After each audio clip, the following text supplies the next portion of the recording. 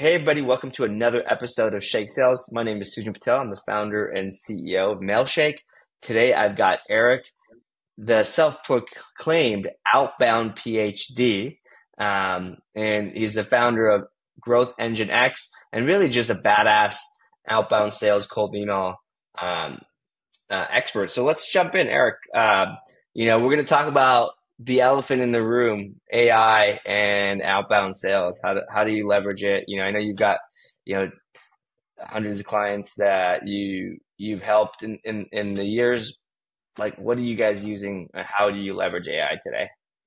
Yeah, and so one that I think that's the question that's on a bunch of sales leaders' minds right now is how to be using AI. And so what I tell everybody about, because I see all these posts of people saying, "Hey, we've split tested using AI in our emails and not using AI, and not using AI came out ahead." And then whenever I Hmm. ask them, I say, "What did you use AI for?" And then they say, "Well, we used it to summarize what their company does for," and then we were reaching out to them. And I said, "Yeah, okay, so that's not going to do it." And so whenever we're using AI in emails, we're not doing it to talk about their college and university. We're not doing it to talk about their past work experience. We're not talking about using AI to, niche down on their job title or anything like that. We're using AI to take the time to send the same email that somebody would manually send, except AI is doing it. So, for instance, if you every time you reach out to somebody, you check to see if they mention a certain keyword on their LinkedIn profile, and then you see what that company sells, and then between what their keyword is and what they sells, you say something about that. AI is very good at coming up with those same similar sentences. So instead of somebody manually writing that, you can do that for everybody.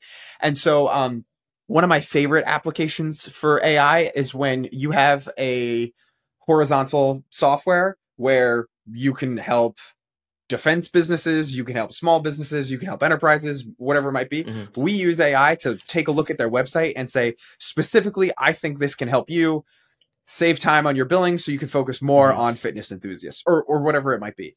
So our big hypothesis on how we use AI in cold email essentially is just what would you say if you were to manually send an email, and then how can you work backwards from that and say the same thing as well.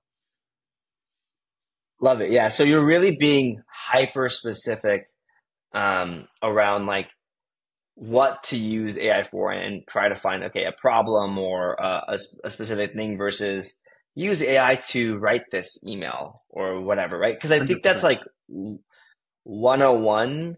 And what you really do when you do that is really get a better template, not a personalized email.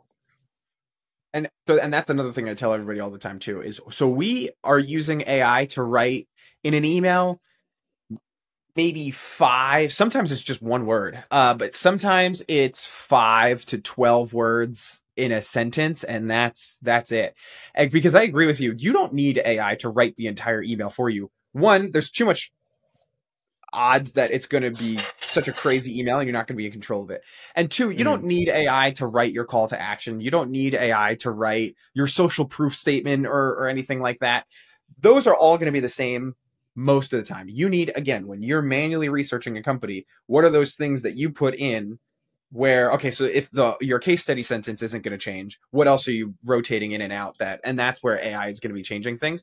There's tools like Lavender and Twain, and these things that are kind of popping up. We've built one, Reggie AI as well. We've built one internally too, that they help you get that template down. And so you're right, like you could get that template with AI and then approve it with a human, but we're really focused on the 1 to 12 words that really need to be manipulated, not the entire email. That makes sense. And is there a specific, like, are you personalizing like the first line? Is there a specific part of that email that you're trying to work on, or is it just it doesn't matter, or it's not how you look Yeah, at so it? it really doesn't matter. Like I said, it's just always what would you do manually, right? And so it's very few times that we personalize the call to action. I think basically if you're in the cold email world, everyone can kind of agree with like a 4-step email is basically like a why you, why now. So like, how did I find you and why am I reaching out to you right now? And then something in the second and third email, it's something about your offer and something about proof that you've helped somebody else, and they can kind of switch any way you want. And then some kind of call to action. I would say most of the time we're using it to personalize the first line. And then we will use it to personalize the third line to like show them. That's probably the most used AI template we have in the agency right now. Is we'll say, I really am reaching out to you because I think we can really help you, and then we'll just insert like we'll train the AI on what our company does, and then we'll train it on what their company does, and then just manually write 3 to 4 sentences about how we would want it to look on examples so that we could get like a third sentence that looks like really like we just looked up this company and I truly believe we could help you talk to more firefighters, or if it were Mailshake, right? Like, or talk to whoever needs to run cold email campaigns. You would just break it down and say, you could use this so you could spend more time prospecting to, and then insert a target segment, right?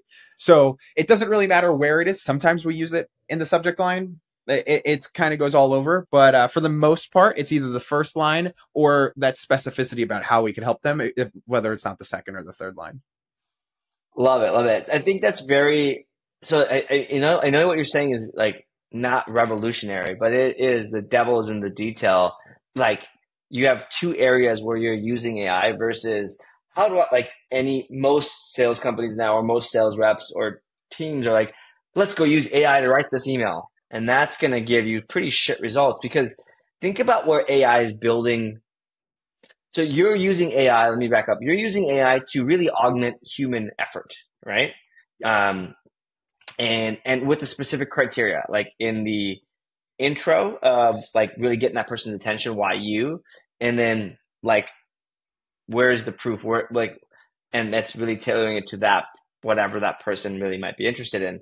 Where most people are looking at AI is like, write me a template. AI builds models off of shit online, right? Yeah. If you don't like, let's be realistic. Templates probably haven't worked well since the first day that article with the template was published, right? Like it's just, they're probably better like frameworks than they are templates, but AI is using templates to write the actual email. So you're using a flawed model from the start. If you're not specific with AI, right? Like, hey, go research this person. What are pain points? And then test those pain points. I think it's still the same human effort, but now you're using an AI instead of the actual human to do all the work, right?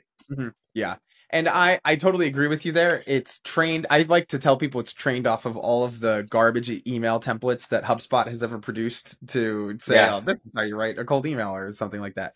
And so, yeah, definitely not for the entire email. I found maybe people would find this useful. I don't know about everybody else, but I find John Barrows and Josh Braun to be some of my favorite cold email copywriting guru expert people. And so anytime we're doing AI prompting, I'll confirm with whatever AI I'm working with that they know who John Barrows is or Josh Braun is. And then I'll say, okay, take on the likeness of them. And it improves the emails dramatically. Love it. Yeah. Yeah. And that, again, like you're taking on the person's personality, of which an AI can, chat GPT or whatever you're using, can build off of what they see versus the building off. Like using AI to write a whole email is like writing a shittier template, right? Yeah. It's just like a flawed template. It's just a flawed strategy. And the best iteration of a flawed strategy is still failure. Yep. So where, I think, we're going to end it with that, because I know this is not a long episode, but those are 2 big things that people can take away today, right? So the last tip you just shared was like, you take those 2. But John Barrows, who was the second person? Josh Braun. Josh Braun. You ask AI to write in that in their personality, or kind of based off what they share. It's very, very impactful. So Eric, where can people go to follow along, and also tell me a little bit about Growth Engine X?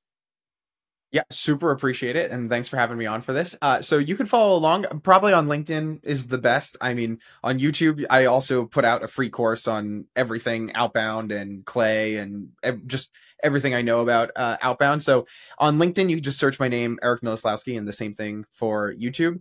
And we actually currently have a wait list for our agency right now. So if you just go to the website or you go to YouTube or LinkedIn, wherever, and you just click on visit the website, it'll take you to the wait list. And we can pick you off the wait list from there. Love it. Awesome. You know you're doing well when you have a wait list. Yeah.